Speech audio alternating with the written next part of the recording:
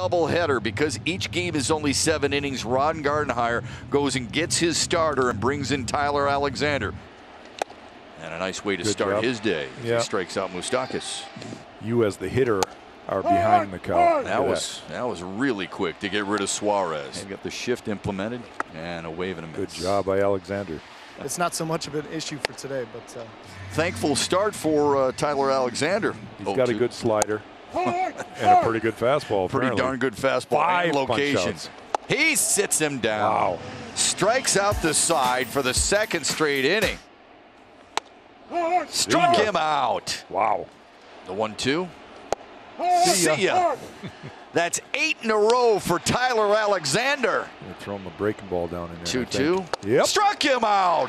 The record goes to Tyler Alexander. It matches his career best.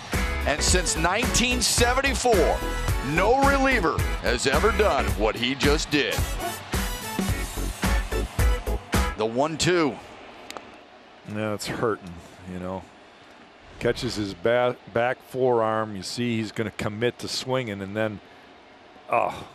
Man, that's too bad. What do you have? 1 and 2 there. Yep. And Alexander was that close. It shows you just what an incredible record that is. Another 1-2. And a swing and a miss. I know what you're thinking. I know what you're thinking, too. Yeah. Oh. There goes Jankowski. That one picked off. Cron's throw in time, and a nice tag by Jonathan Scope. Here comes Ron Gardenhire, talking things over with Alexander and Romine, taking the ball and telling him, heck of a job, young man.